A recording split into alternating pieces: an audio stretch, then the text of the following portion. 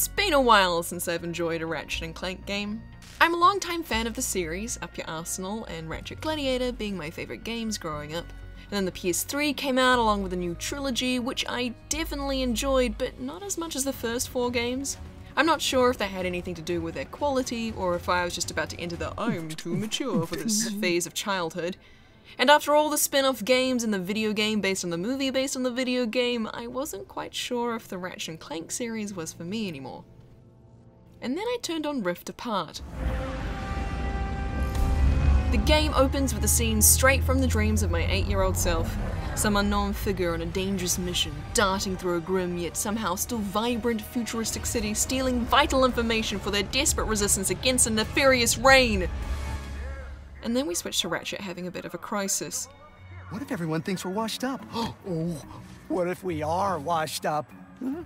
Luckily, we will not need to perform any heroics. Unless you count smiling and waving. The first bit of gameplay acts as both a tutorial and a quick catch-up on the series and relevant characters before we're dumped into the first of many great set pieces, and shortly thereafter set off the beginning of Dimensional Collapse. Hey! What did you do? After being rift apart and falling into a whole new dimension, Clank is picked up by another Lombax by the name of Rivet. Thinking him kidnapped, Ratchet follows. Clank! When we discover that Clank has been taken off-world, the game switches point of view and we find ourselves controlling Rivet. Where are you taking me? Not a lot of writers can pull off the POV switch, but it was not only vital to helping us as players warm towards Rivet, it was well executed. Rivet is constantly accompanied by Clank, whom we already know and adore, and it's through Clank's patience and growing fondness for Rivet that we learn to love her too. You okay, Bolts? You came after me. Rivet, like Ratchet, is good with her hands, a little bit reckless, and has her heart in the right place, so it was very easy for me to come to like her. It was also probably helped by the fact that she's voiced by the magnificent Jennifer Hale, who is best known to me as Female Shepard from the Mass Effect series. You would not believe my luck today. My trip to Nefarious City went totally sideways. I wrecked my ship, and Aha! You go on and leave that one to old Mort. There are several planets to explore throughout the game, but you can only explore them with either specifically Ratchet or specifically Rivet, so you end up switching between them pretty often. It also means that you never really feel like you've spent too long with one or the other, which is pretty good. Rift Apart has everything you would expect from a Ratchet and Clank game: zany weapons, zany characters, the weapon upgrade system, special Clank levels, hacking levels with its own optional storyline, and the classic collectibles like gold bolts and raritanium. Something I was most grateful for was that the collectible hunting wasn't a grind. so shiny. There's only 25 bolts and 10 infobots, and there's an optional side mission where you pick up the which reveals all the locations of all the collectibles you might have missed, and I, as an adult who's pretty over the grind, was very grateful. Yes, well done.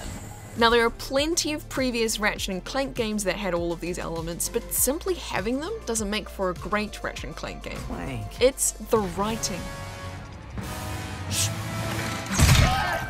I've already mentioned how well written Rivet's integration was alongside other new characters that I haven't mentioned, but the dialogue, interpersonal relationships, and character arcs, they're not only reminiscent of the original games, in fact some of them even parallel the first game, but they're well thought out and executed.